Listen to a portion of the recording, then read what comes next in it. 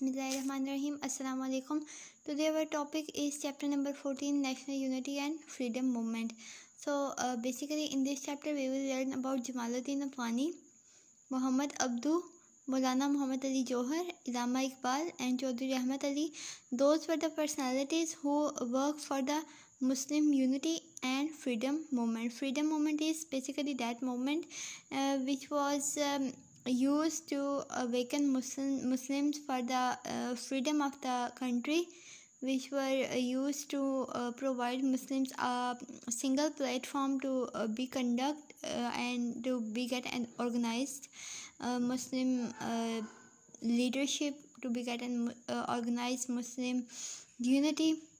Now coming toward this chapter, in this chapter we will learn about how after the Mughal Empire and after the War of Independence and the defeat the Muslims faced in War of Independence, Muslims lost their power and status. They did not at that time have themselves, as they rejected the education that the British had so belatedly set up.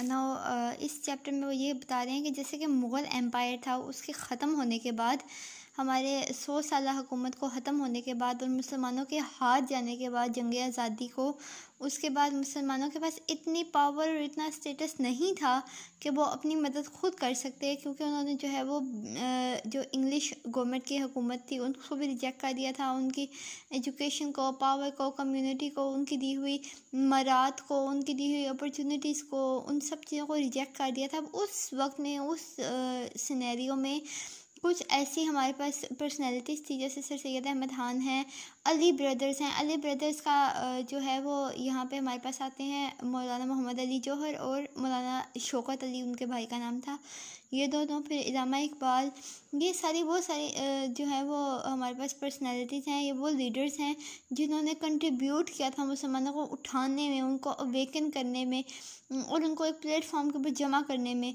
उनको internationally organise करने में, और फिर उसके बाद उनको दोबारा से उनके जो है वो प्राइड और पर्पस की तरफ लाने में। तो हमारे पास सबसे पहले आती है जमालुद्दीन अफ़गानी।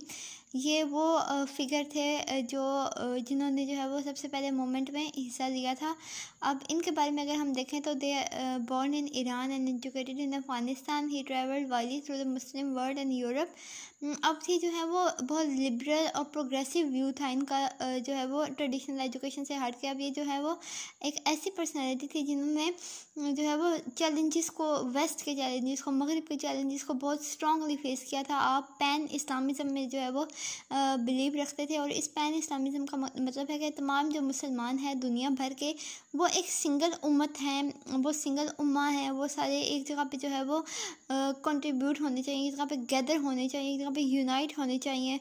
और आप जो है वो इत्तेहाद में यकीन रखते थे। इत्तेहाद का मतलब होता है कि अपने आप को जो है वो किसी चीज़ का कि रीज़न्स को जो है वो देखना, किसी चीज़ की ऊपर से जो है वो उसके हल को तलाश करना, उसकी जो है वो रीज़न्स देखना कि क्या वजूहात हैं, वो चीज़ें जो कि कुरान और सुन्नत में हमारे पास मौजूद नहीं होती, उसके अलावा उनके रीज़न को गौर व फिक्र करना, अपने बारे में सोचना, ये सारी चीज़ें जो है वो इज्तिहाद होती हैं। और ये जो है वो इस इज्तिहाद के ऊपर जो है वो यकीन रखते थे। और आपने जो है वो कॉमन पीपल के लिए जो है वो वर्क किया, कॉमन मैन के लिए ग्राउंड लेवल पे आपने जो है वो काम किया। और आपने जो है वो आपकी जो है वो सारे काम वो सिर्फ जो है वो कोर्ट और किंग्स तक ही जो है वो मुनहसर नहीं थे, यानी आपने सिर्फ बड़े लेवल को ही नहीं देखा, आपने स्मॉल लेवल पे, ग्राउंड लेवल पे आके भी काम किया। अब आपके आइडियाज़ जो हैं, आपके आइडियाज़ ने आपको फेम दिया था जब आपने जो है वो आप पॉपुलर हैं अपने इंडिपेंडेंस मूवमेंट की वजह से, लेकिन आपके इन आइडियाज़ ने कि जो है वो इज्तिहाद होना चाहिए, पैन इस्लामिज़म होना चाहिए, मुसलमानों को यूनाइट होना चाहिए, इन सारी चीज़ों ने जो है वो ऑर्थोडॉक्स पीपल जो हैं उनको बहुत ज़्यादा जो है वो अपसेट किया था। अब ऑर्थोडॉक्स पीपल क्या होते हैं, ऑर्थोडॉक्स क्या चीज़ होती है, मैं आपको बताती हूँ।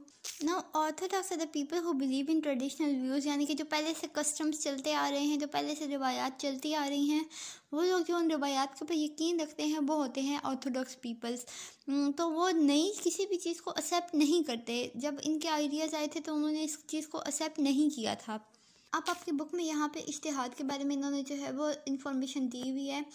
ये आपके पास पेज नंबर आता है आपका 66, यहाँ पे ये 66 पेज नंबर है। यहाँ पे ये मेंशन है कि इत्तेहाद is to solve by reasoning और problem for which no example is found in Quran और सुन्ना।